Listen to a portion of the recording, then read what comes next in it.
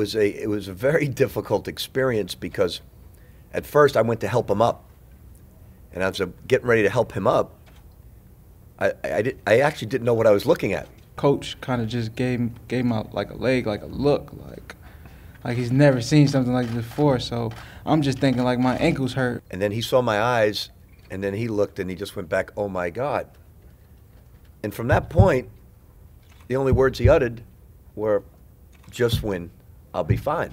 It was like Russ saw a ghost, you know. I've never seen Shane's probably the toughest guy to y'all, but Shane's crying his eyes out.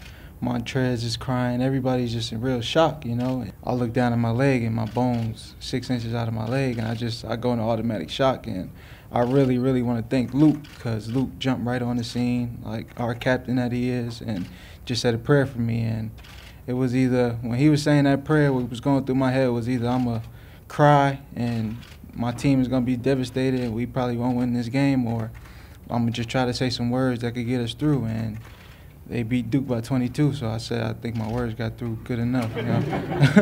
What has been the biggest high for you in the last 3 days? All the support I'm getting. You guys, all our fans. I've been touched by everyone. You know, someone called me earlier today and was just saying how this is bigger than just me. Like, a lot of people are looking at me like as a role model now, because a lot of people have been in injuries that ended their careers and car accidents and things of that nature, and people are really taking note to how I handled the situation. And it wasn't nothing that is out of the ordinary to me, because that's kind of just my character, how I handle it.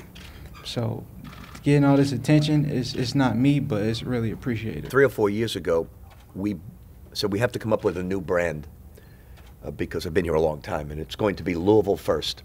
And we put it on all our shirts, Louisville First, that the only thing we care about is Louisville, a university, not the names. And here, 4 years later, if anything could epitomize what that brand was all about, it was Kevin Ware and the other players, to be honest with you.